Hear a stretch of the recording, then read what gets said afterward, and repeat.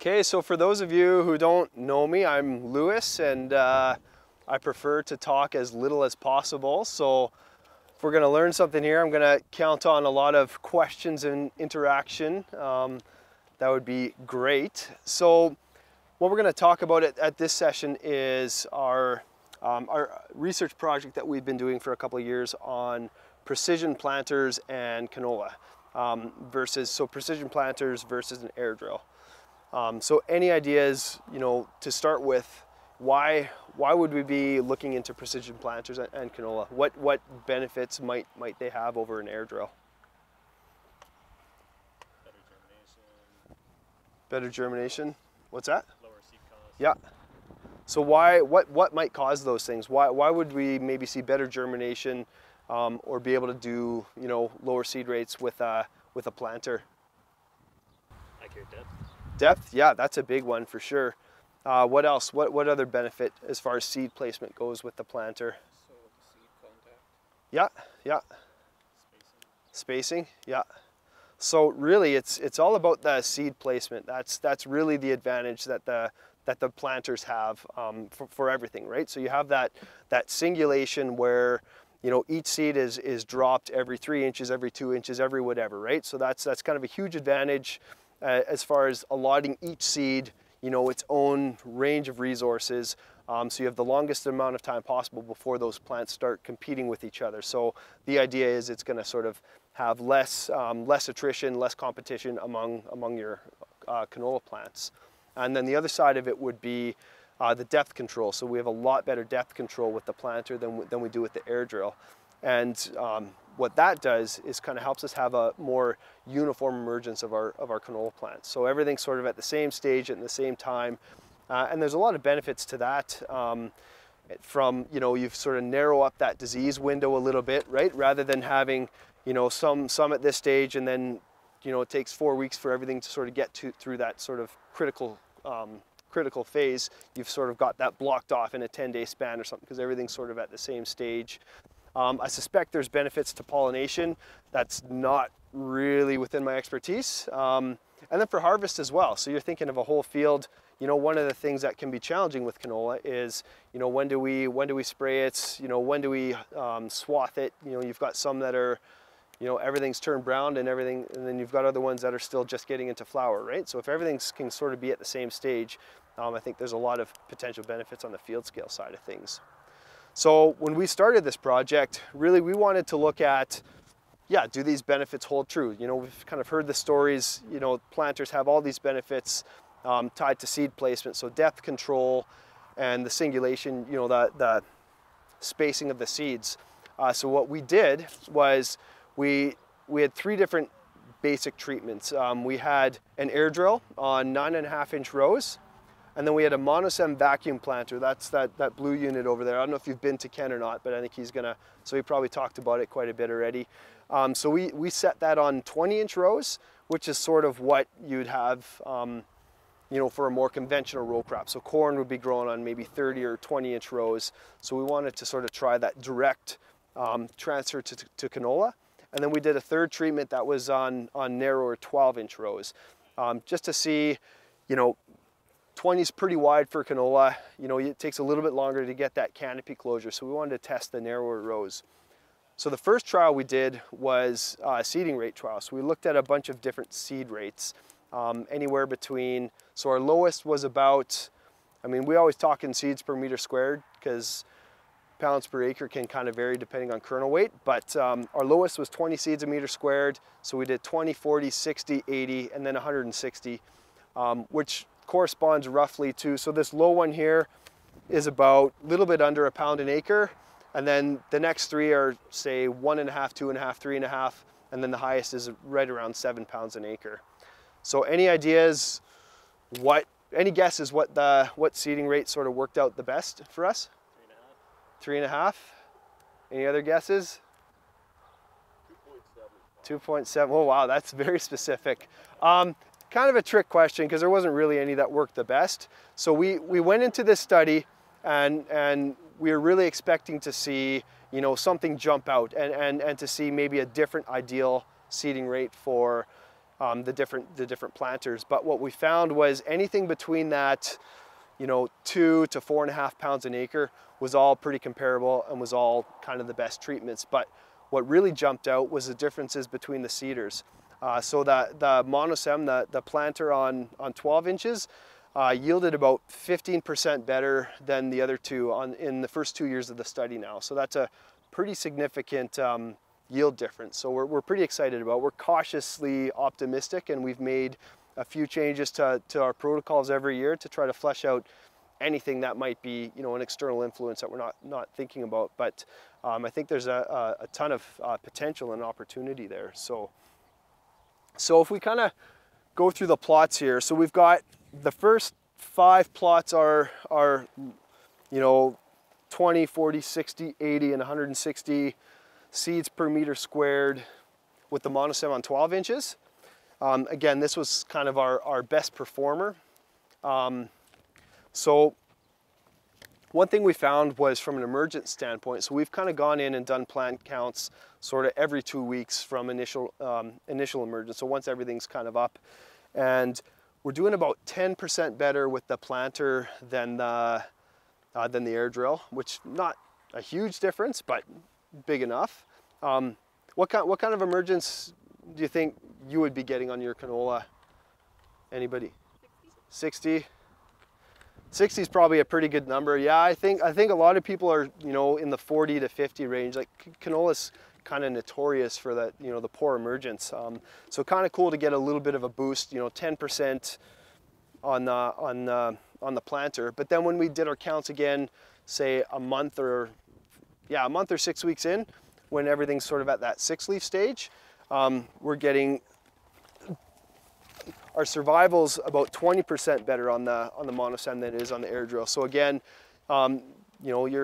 because everything is sort of well placed and at the same stage, you're getting a lot less competition between those plants. So again, pretty excited about that, and that's probably all what's working together to sort of get that yield boost. So are you looking at relativity, or like you said, emergence rates, right? And then is that mortality rates are calculated? Okay, so emergence, we're talking what percent of the seed that we seeded came out of the ground. Yeah. So it's just emergence. Yeah, and then I look at survivability. Yeah. Because emergence is one thing, because it could die down there before we see it. Then we can have, the holy grail of frost or flea beetle or pestilence comes, and so then we have to measure survivability. Yeah. I'm not really concerned. I'm checking how many seeds do I harvest. Yeah. And if you do that calculation religiously, most canola growers, John, you would quit if you ever count, because you're throwing excess of 600,000 seeds out per acre in your seeding rates, and when you come back there at harvest, the fields I see, we're rarely getting over 350,000. Yeah. So you paid me half of them out again the next year. Yeah, that's right. Eh? So you paid me $650 for a bag of seed, and I gladly took your money. Thank you very much. You grew all of it, put it in the ground. Half of it died, and that's what you harvested, and you're happy with that. You should have heard what I said behind your back, though. But I'm disgusted. Like, what the hell happened between the trip where we put it in the ground and you harvested it? Survivability to that point, we're barely scratching to 50% at best. Yeah. 40% lots of time. And I took your money. You should be royally pissed off. And that's why you said behind my back. My goal is, why don't we just give you 375,000, get our mortality rates down to 8%, 11%, and then take all those seeds to harvest, and then that's my crop. I've saved money, and I haven't taken the money from you on the front end, and you still got the same crop in the end. Less die. Yeah, this doesn't really do that, because we're counting the steps in between. We're not jumping ahead to the yield. Lewis, is that? Well, we'll get to that. Yeah, okay. Yeah. But I mean, to your point, we're definitely getting better emergence. Not 90% emergence, but we're getting better emergence, and we're getting even better survival. So a higher percentage, a significant 10% more seeds are kind of getting out of the ground, and about 20% more seeds are getting to that sort of 6-leaf stage, right? Especially on that 12-inch rows. Because again, when you think about the difference between the 12 and the 20-inch rows, You know, when you've got the 20-inch rows across the whole field, because there's fewer rows, you've got to pack a lot more resources in each of those rows. So a little more fertilizer and a little more seed per row. So we have not quite as good survival on those wide rows. And they probably take a little bit longer to get that canopy closure. So you've got that bare soil exposed a little bit longer, so you're maybe losing a little bit moisture, you're losing a little bit of solar energy and maybe some nutrients too. So yeah, so this is the 12-inch. So this was kind of our best performing. Now if we go to the 20-inch rows, so again, we've got more plants per row, so they sort of, in general, they kind of look a little bit better, but we know that as things go on, there's going to be a little bit more competition between the plants on these wider rows because they're just so much closer together. And then as time goes on, they're going to take a little bit longer to get that canopy closure. And then here on that, what's that? What's TSW? Oh, it'd be about 5 grams or something. I don't know exactly. No, I think it was 4.9. I think it was that M35 stuff. So then finally we'll go to that air seeder here, sort of low to high. And here you can really see the difference between, on the depth control side of things, right? You've got some of these plants, I mean, look how uniform all those planter plots are as opposed to these. You know, you've got some that are coming into flower. In the back here, I've got one that's 2-leaf, one that's barely anything. So you can really see the difference in, you know, how uniform a crop stand we can get with that. Yeah, same day. Yeah, all the same day. Yeah. Well, that's kind of the thing, right? I think that's one of the advantages from a management standpoint, you know, both spraying and harvest kind of thing, right? If you have everything at the same stage. We're really hoping to take this to the next step and do some field scale trials on it, and then we can really see, you know, if you've got a variable field or not a variable field, but, you know, do the benefits of management sort of compound the yield benefits that we've seen, you know? So if everything can be sprayed, you know, that disease window is a little smaller too, right? Everything's at the same stage for 10 days rather than 3 weeks, you know what I mean? And again, harvest management too, right? You don't have, you know, some stuff that's ready to be swathed about 3 weeks before some other stuff. So yeah, this is kind of the perfect example of the difference between them. So yeah, kind of neat to see that one. The other half of the study we did was looking at, we wanted to look at liquid phos. So one of the things with going to a row crop planter, because you're putting all those resources in the rows, there's a little bit more concern for seed safety with fertilizer. So we looked at applying 1034 with seed. So that's kind of this next one here. So for the first couple of years of the study, we didn't really see a whole lot of effect of that. And we went as high as 40 kilograms a hectare in year 1. Year 2, we went up to 60 because we didn't see any effects. And in that second year where we did go up to 60, we actually saw a bit of a yield bump on the irrigated. Whether that's statistically significant or not is probably up for debate, but interesting nonetheless. But then this year, yeah, we'll just kind of go all the way to the end there. But this year, because it's been so dry, so we had I mean, borderline drought conditions last year, pretty dry spring by the time we seeded, so we had quite a bit of background. So on the high rates, we definitely saw some phos damage.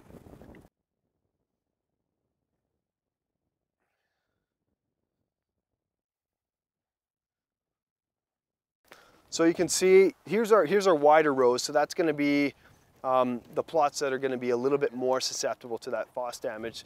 So at 10 kilos and 20 kilos, things look okay. But we start to get up to 40 and 60, and we're really starting to see some damage. You know, these stands don't look as good. So we're kind of excited to see that we found something. We did sort of push hard enough to kind of find that threshold where we're seeing a little bit of damage. So I don't know, any questions so far?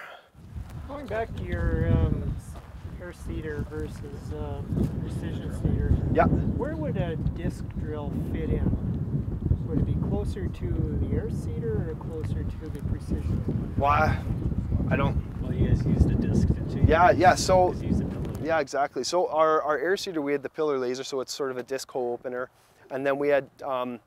So on the monosem, we originally had paired discs for the fertilizer, and then this year we changed it over because the monosem, the one disadvantage we found is it's not really as well adapted to the zero-till environment as you know we'd like to see. So so that paired disc tended to throw a lot of soil around, and with canola, that small seed, it kind of makes it tough to have that nice seed bed, right? So we went with the single disc opener and then moved the fertilizer a little bit over to the side. But with it being so dry this year, we found that that pillar laser actually sort of opened up the soil a little bit more and made that moisture a little bit more available for the plants. So our air drill plots, that's sort of this next bunch here, they actually look better than the monosem this year, which I guess is a little frustrating, but it sort of is tied to that change to the opener that we made. So we thought we were making an improvement, but given the conditions this year, it being so dry, I think that disc hoe opener did a better job of sort of making that moisture available. So we'll have to see how this pans out through the rest of the year, but we might have to add another year to the study just to sort of, you know, so we can throw out the information from this year if it's due to that opener sort of confounding thing. So I don't know if that answers your question at all or not, but I was thinking of the conventional disc drill. yeah. How it would have performed relative to the two planters. Oh, I gotcha. Yeah, yeah. Yeah, I mean, there's differences in the openers a little bit too, but really it's all about that seed placement, you know, and the depth control. That's a huge part of it. So even, I don't know, if we look at this air drill plot here, I mean, it's sort of, yeah, plants are kind of all over the place in different stages. So, and again, in the last couple of years, it's been a lot more pronounced. I mean, anything seeded with the planter just looks, the stand looks so nice, and especially early on, and especially at lower rates. You know, you kind of have, like our less than a pound an acre performed the poorest kind of across the board, but it performed the best on the 12-inch on the monosem. So it does, you know, you do have a little bit more safety with those lower rates, but there's a limit to how low you can go with that. So, yeah. In Canada, Lacombe was working with the monosem as well. Okay. Do you know any of the results? No, I don't know about I wouldn't know about their study, but I mean, for us, we've seen about, I don't know if I mentioned it already, but about 15% better yields on that monosem on the 20s than the air drill. And then I think that, or on the 12s, so the 12s performed the best in arrows, and the 20s were sort of comparable to the air drill, but we also had a bit of compaction concerns. We've got that small seeder and sort of balancing where the tires are. So we sort of made that's one of the protocol adjustments we've made to sort of make it a little more competitive. But I don't expect the 20-inch would outcompete the 12, but probably is comparable to the air drill. So, and like I said, we're hoping to sort of take the next step and look at some of the field scale benefits as well. So to scale it up and see if, you know, what we found here, does that hold true at a field level, and some of the other benefits, you know, shrinking that disease window and shrinking that spray window and having those rows so air can kind of move through, you know, does that combat disease? There's all these other potential benefits that are really challenging to, you know, to study in this environment. But and talking to other producers, I think anybody that's using a planter is feeling pretty comfortable dropping their seeding rates a little bit. So that's kind of neat. So hopefully we can, yeah, do some field tests on something that's sort of in that 10 to 15-inch range. I don't know. I think John Deere has some 15-inch planters, either that they're working out or just starting to roll out. The monosem, every one of those openers is mount separately to the toolbar, so you can kind of set it at whatever you want. I'm not sure a lot of people are doing the narrower rows, but I think it's well worth having, having some research into it. See what we can really do. See if we can boost yields and you know, cut our seed rates a little bit. So. You know of anyone just trying to bump over, like on their GPS? Yeah, people have done that. I talked to one person that did it, but they didn't cut their seed rate in half. You know what I mean? So then you're applying twice as much seed. I think you're going to get some tire compaction, but I've talked to a few people, and I'd be really interested to see, you know, if that would do something. But I don't know. I think GPS is great, but it's not always as great as you think it would be. I think even for us, yeah, yeah, exactly.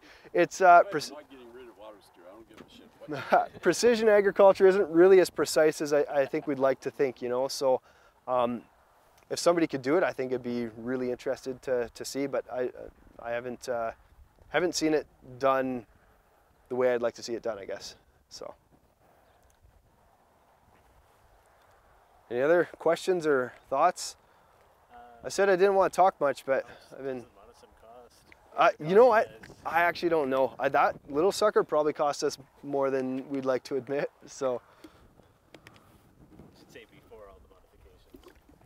Yeah, I honestly I don't know. I'm not sure what it would cost. So, anyways, we're pretty excited about what we've seen so far, and yeah, we're just gonna, I guess, keep rolling with the research. So.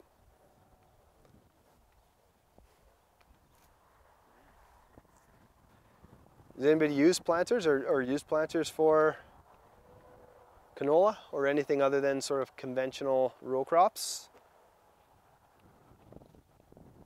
No? No questions, comments? I just bought a pillar, so I'm glad that this is beating the... Oh yeah, there you go. Yeah, it's not what we were hoping to see this year, but yeah, there you go. It's a good opener though. We've been pretty happy with ours. It's been awesome. So. So is this 4 reps here of the same thing? Yeah, exactly. Yeah. What's that? There's a lot of work that goes into all this. Yeah. We've got a couple tractors ripping around with the different seeders Do and it all in one day, like if you have different Yeah. rates and different. yeah, it's about we kind of set her up for one rate and do 4 plots, get back to the start, change our settings. Yeah, I'm just gonna say and settings, and then you Yeah. have to do some calibration and stuff, or just.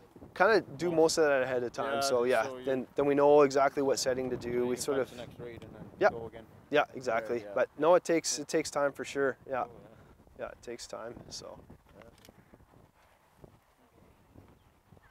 yeah, I think that's